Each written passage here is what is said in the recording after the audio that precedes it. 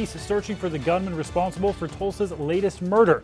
This morning, a woman was gunned down in a Midtown neighborhood. Officers found the man believed to be a key witness, but now he is released. Now, before covering that breaking news, 2 News reporter Nathan Edwards on this story, speaking with neighbors, trying to make sense of what happened.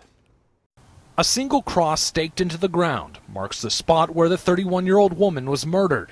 Terry Morris, a close friend, stops by to pay her respect. I just know she's a really good girl. She didn't deserve it. She was really strung out. She needed to get, and everybody told her she needed to get off the streets and away from here. Police believe the woman worked as a prostitute in this neighborhood. It was around 3:30 this morning when she was walking along the sidewalk.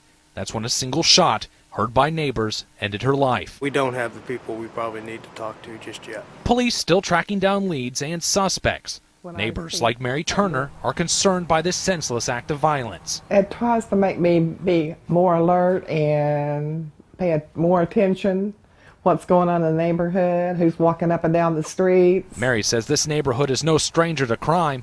In recent years, it has been known for drugs and prostitution. If they need to be out late at night, I don't think they should be by themselves. Terry Morris agrees and hopes women like her friend can escape the streets before another tragedy strikes again. Just if you girls are going to be out here, have somebody watching your back. That's all I got to say. Get off the streets.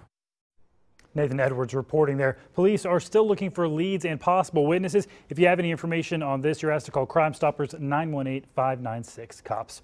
Well,